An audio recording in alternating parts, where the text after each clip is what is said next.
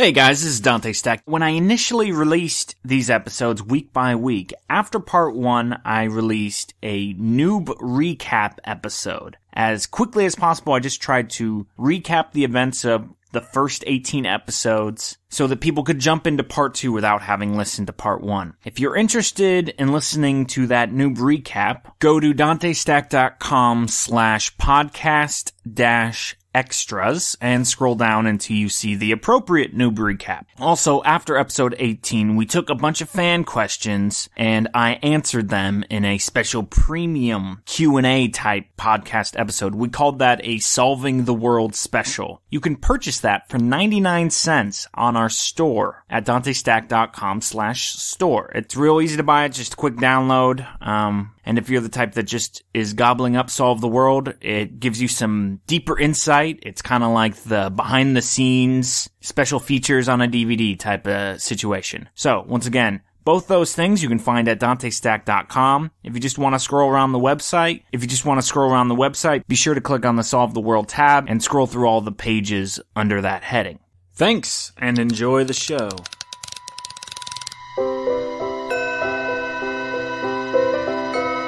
Solve the World, Episode 18, Letter to Atticus.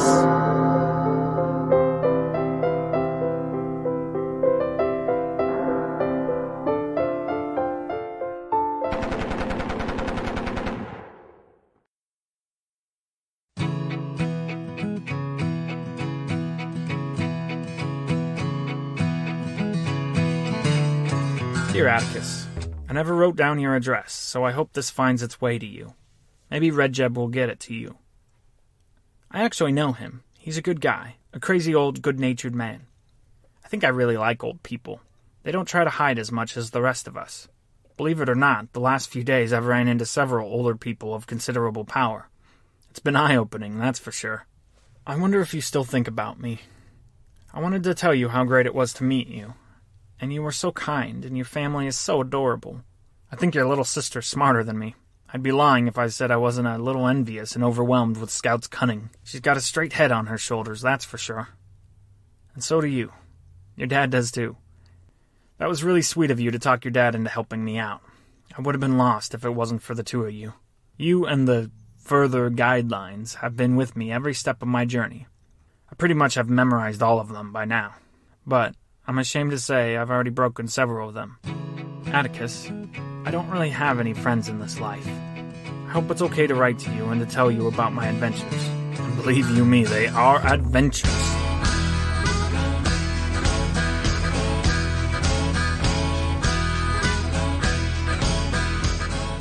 I'm not the type of girl that would ever write in a diary, but I need some way of organizing my thoughts, of calculating where I've been and where I'm going. Don't forget, you and your father wrote Guideline number 8. When escaping, know beforehand what you're escaping to. I've had to do a lot of escaping already, so I'm going to tell you everything. But you don't have to read this if you don't want to. You can stop reading now. I won't hold it against you. Promise. When I run for my life. I kissed a boy. It was my first kiss. It was really, really, really nice. He just came up to me one day. I'd never met him, and he kissed me, just like that. And I kissed him back. He asked me out to a fancy date. I said yes. I was so giddy I thought I was going to burst. It was a love story happening in real time, and I was the princess at the center of it. I thought it was a dream come true. Maybe it was a dream, but it didn't end up being the good type. Once Tiff attacked me and I started hallucinating in the bathroom, I knew for certain that my fairy tale was spiraling toward a nightmarish ending. If I only knew that Tiff was all right. If I just knew that, I think everything would be okay. But I don't know that. Everything turned out sour, Atticus. It really did. When I got to California, when I got off the train in Los Angeles, it suddenly hit me that I didn't have any plan. There was no roadmap for me to follow. I didn't even know how to get to the ocean from the train station. I didn't have a car or any money or even a compass. I really could have used a compass. So I just walked. I walked, and I walked, and I walked. It was a weird feeling. I was amongst a suburban sea of strangers. It felt like everyone was looking at me, judging me for not having a game plan. I felt like such a fool, Atticus. I mean, what was I doing? Just another stupid blonde girl coming to California. No family, no friends, no food. It was really scary.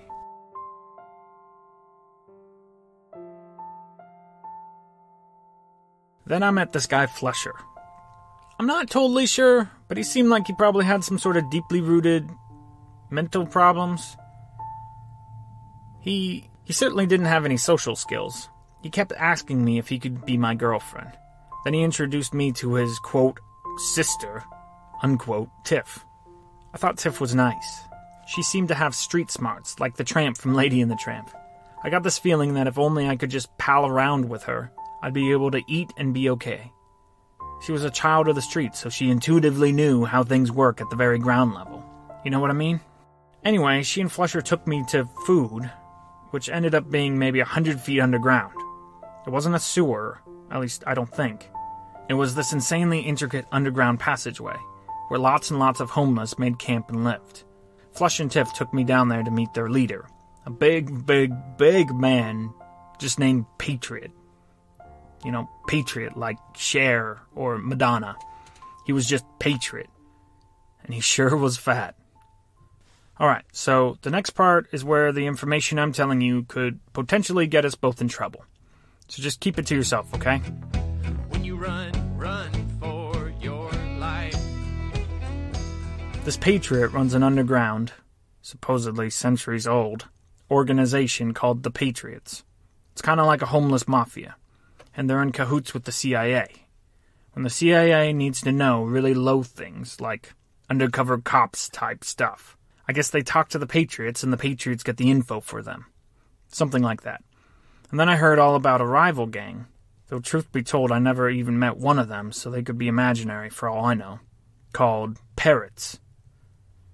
The Parrots are the inside gang for the FBI.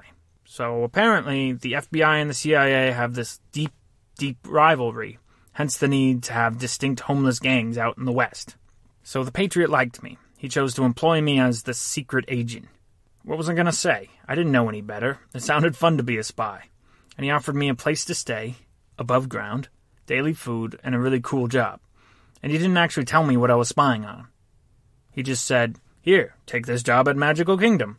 You'll be the park's pride and joy. You get to be the Cleopatra."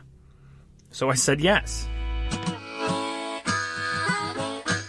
Being Cleopatra was really fun. It was long days, but pretty much I just sat on a giant mechanical giraffe, all glistening in a pretty dress, and smiled and waved at the crowd. Multiple times a day. And that was it. I named the mechanical giraffe Claude. For a few days I thought I was living out a fantasy.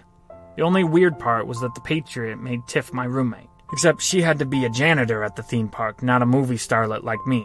I think she was pretty jealous of me from the beginning. Okay, then this weirdo attacked Claude and me. I fell off and Claude broke.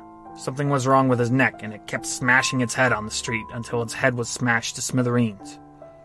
It was kind of traumatizing. So this guy, an Arab Muhammad something or other, he just went berserk and attacked the giraffe. I guess he had a bad experience with giraffes or something like that. Later that day, this dude's lawyer came and harassed me at the hotel. I thought I was experiencing the weirdest series of events ever. But I was wrong. The park replaced Claude with a real elephant named Huck. Huck was a sweetie. I liked riding him more than the mechanical giraffe. Except, Huck made me sore at the end of the day. Anyway, that's when I figured out my real mission. I was sent to Magical Kingdom to uncover the identity and location of their new attraction, set to open on November 1st, the Veneration Celebration.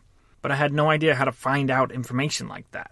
So I figured I'd just keep being the beautiful Cleopatra and eventually everything would work itself out. Well, it did. Because that's when Antonio de Anconia showed up and kissed me. When I run for my life. I didn't have a clue who he was. He was just this hot, wonderfully dressed guy who was kissing me. And he smelled so nice. Sorry, should I be talking about this to you? Is it weird? When I run for my life. But not to win some decorated prize. When you run for your life. He invited me the same day he met me and kissed me to a late-night date in St. Drogo's. I didn't know he was the son of the theme park's owner. How was I supposed to know that? I didn't even know his name at the time. Even if I did, I didn't know Danconia meant Magical Kingdom, Inc. So I met him. Well, wait. It was a big ordeal. I convinced the Patriot to get me a fancy dress. Do you know about St. Drogo's? It's like the fanciest coffee house in the world, but they also serve food and whatnot. I've been told that most people have to get a reservation at least a year in advance to get in. It's called the 7th Peak of Magical Kingdom. My peak, St. Denis, was the 6th. And it's like the big mansion with a big picket fence around it. It was really beautiful inside, but to be honest, kind of stagnant. It didn't feel alive at all. Just dead air. Antonio was a perfect gentleman until after the meal. He took me upstairs in the mansion to a bedroom. I told him no, Atticus. He said he respected that, but I could tell I surprised him. We talked for a while, and I went home thinking I let him down. Okay, back up. So you gotta understand. The Patriot is pretty much a mob boss, and so he has to act the part, meaning you can't get something for nothing from him. Everything comes at a cost. When I asked him to help me get a fancy dress, he agreed as long as I did a task for him. So the next night after my date, I had to take a photo and put it on this board in some old lady's house up in Santa Barbara. I had to sneak into this lady's house in the middle of the night, Atticus. I had to be a burglar. And weirder still, the photo Patriot gave me was of Tiff and Flusher. He didn't tell me what this task was all about, he just told me to do it. So I did. But when I got there, he did give me keys in this clicker thing to get over this moat. Long story. The old lady that lived there apparently was waiting for me. It turned out she was Mrs. Moose. I assumed you've heard of her? I hadn't, but I didn't really read books growing up. I learned all about her later. So, if you don't know, she's this famous cartoonist who got famous making all these children books about cats that had human faces. Not like real human faces. It was just that in her universe of books, everyone was a cat, and every cat had the face of a human. She showed me her most famous book, The Cat and the Bat. It rhymed and stuff. It was kind of funny, but I didn't get what all the fuss was about. Anyway, nowadays she's like 1,000,000 years old, and she draws political cartoons for the Los Angeles Times. Little did I know, I was giving her the photograph so that she could use the picture of Flush to draw him into a cartoon as a hint to the CIA to take him out. So, I was the middleman in like a mafia takeout. I feel bad for Flusher a little bit now, but I heard later that Tiff and him were apparently double agents, selling themselves out to the parents. I know, super complicated, right? So, I did my job, and everything mostly went back to normal. Except that Antonio apologized and asked me out on another date. I said yes. I really liked him. I wanted to spend more time with him. I wanted to see where the fates were taking the two of us. That night, he took me to the secret new ride. We went on it. And it's an amazing ride, Atticus. You should go on it. I'd love to show it to you. Really, I'd love that. But then, kind of during the ride, or after, I'm a little bit fuzzy how things went down. He climbed on top of me. He was gonna rape me, Atticus. And here's the weirdest part. When Flush was taken by the CIA, Tiff, went crazy. She was just going berserk in our apartment. I locked myself in the bathroom to get away from her. And then I was visited, or I hallucinated, or I fell asleep, or something. I don't really know what happened. Whatever the case, this man appeared to me, and he told me that something was going to happen, and that when it did, I would know it. And what I had to do was scream. Scream at the top of my lungs. I can't explain it, but when Antonio was on me, I knew what I had to do because of this guy that talked to me in my sleep. I screamed over and over until my throat hurt. But you see, that started a whole mixed salad of events. These security people came and saved me from Antonio, but they didn't care about me. They didn't care that Antonio just tried to rape me. All they cared about was that I knew about their precious veneration celebration. I was obstinate. I didn't want to tell them anything, so they decided to punish me. They cut off all my hair.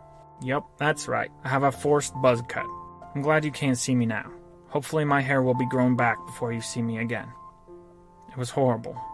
And then, worse still, they injected me with poison. I didn't know it at the time. This man in black said it was some sort of GPS, but I learned differently. Eventually, they let me go. I went back to the hotel and Tiff was waiting. She had been stalking me and was going to kill me if I didn't tell her everything.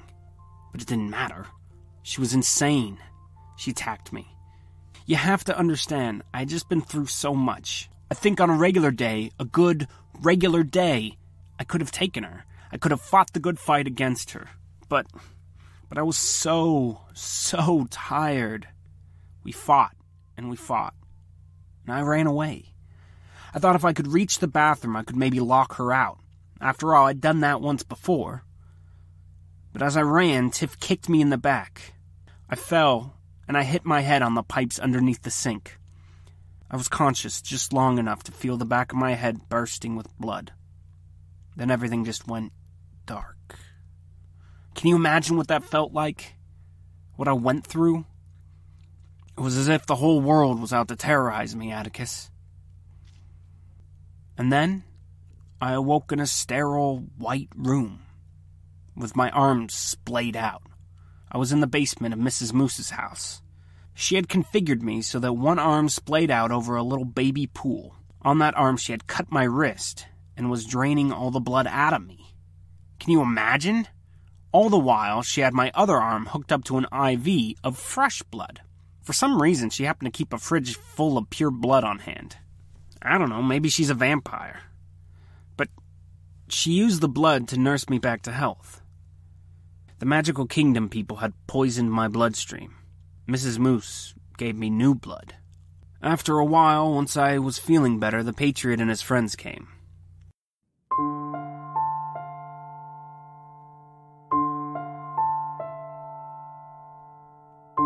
They locked me in the trunk of this limousine, handcuffed me, and took me to Las Vegas. They thought they were going to make money off the secrets I knew, but they didn't know that the CIA was actually double-crossing them. It was all set up, Atticus. Everyone wants power for themselves, like everyone. Then they took me, that is, the CIA, and they were going to waterboard me or something, but I was so tired I fell asleep in the jail cell. And when I woke up, all the doors were empty and no one was around. I walked out of that prison. Just like that. And then Lilith Babbitt was there to meet me. Lilith also wanted my secrets, but she was nicer than everyone else. She didn't threaten me. Actually, she's putting me on a boat, Atticus. The next letter you get from me will be from Brazil or the South Pole or somewhere else in the middle of the Pacific Ocean. Lilith asked me what I wanted most. I told her that I'm trying to figure out this world. You know, I'm trying to solve the world.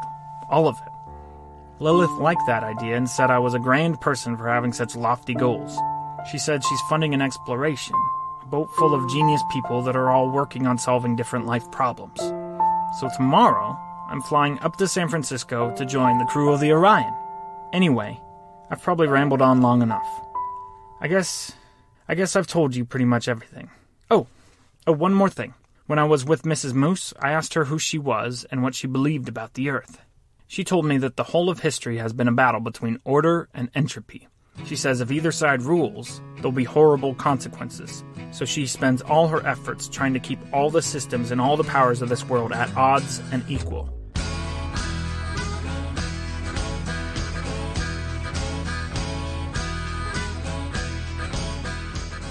She told me that if there isn't war, then the oncoming peace is the thing to dread. I mean, don't get me wrong, it's not that she's a war hawk or loves human suffering or something like that. Quite the opposite. She just believes that human nature is built towards competition. So if there isn't any, that means either entropy or order has seized destiny. If entropy wins, then there is no human progress, and we revert back to our natural instincts. And then she said if order wins, freedom is eliminated. Okay, that's all. I miss you, Atticus, further. I'd like to see you again. Love, Jenn Dash. I run for my life. But not to win some decorated prize. When you run for your life.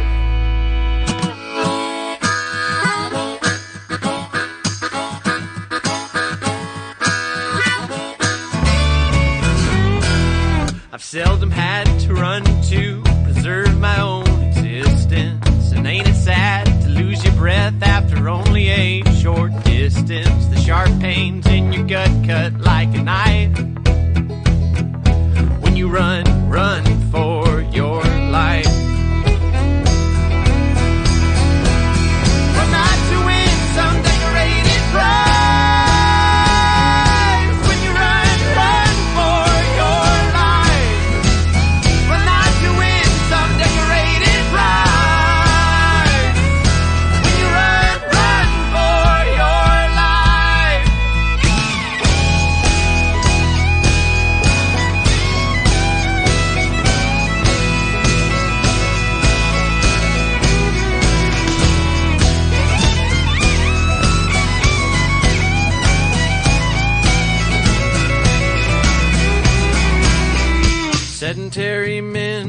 you don't have to run for nothing, and I would rather run to you than run away from something followed closely by a fiddle and a fife. When you run, run for your life.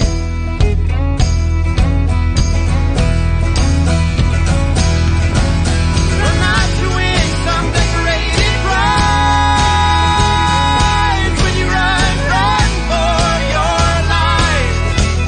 Run not to win some decorated prize. When you run, run. When you run, run for your life.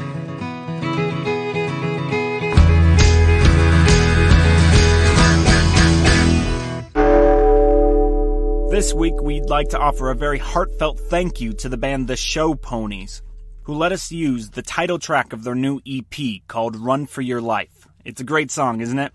If you'd like to listen to more of The Show Ponies, you can look them up on iTunes, go to theshowponies.com, or go to my website and I'll link you over to them. Thank you, Show Ponies, and for the other songs and sound effects we used for this week, as always, you can find attribution for those on our show notes page at dantestack.com. Thanks.